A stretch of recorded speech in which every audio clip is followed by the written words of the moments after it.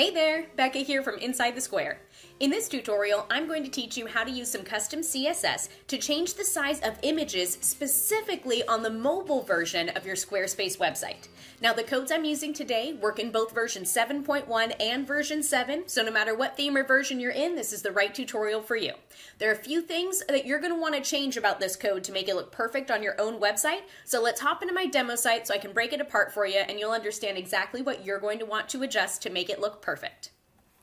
So here we are in my demo site. Again, these codes work in 7 or 7.1. I just happen to be in my 7.1 demo. So I have 3 images here. We've got Gus the Pineapple, Terry the Snuggler, and George. And when we go to the mobile version, they are pretty darn big. They take up a lot of the screen here. It's really kind of difficult to see that you need to keep scrolling. And honestly, if you've got big thumbs, it'd be kind of difficult to scroll through here without clicking on the actual images themselves. So we want to reduce the size of those. I'm going to navigate to Design and then scroll down to Custom CSS. Now, all image types in Squarespace respond to the code name sqs-block-image. So I'm just going to type that in there and open up a curly bracket. Now I'm going to say width, let's go with 65%. That's going to shrink it down to 65% of the width that it was before. So you'll notice the images already got smaller. However, they're scooted all the way to the left. I wanted them to stay centered, so I've got one more piece of code to add here. I'm going to say margin auto. Doing that is going to center those images for me, so now I've got room to scroll on either side, and the images are much smaller and easier to see on this mobile version.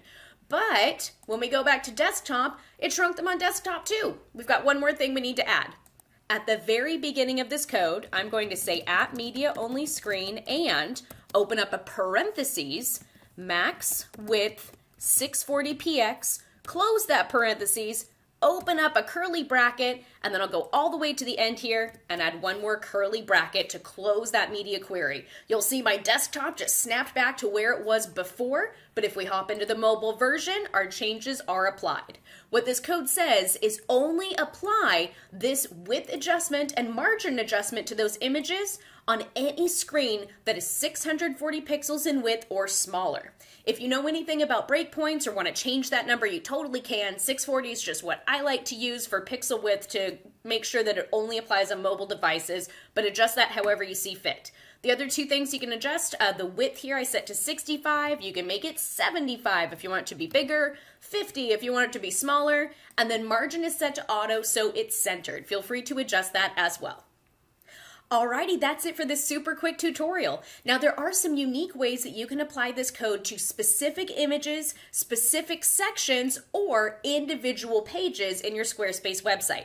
I've got details all about that written in the blog post for this tutorial, so if you're watching this on YouTube, click the link in the description below. Otherwise, if you're on my blog already, scroll down a little bit and you'll get some more information on how to specify what images you want to apply that code to.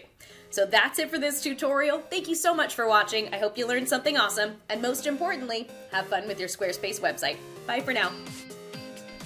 If you liked this tutorial, you'll love my CSS cheat sheet.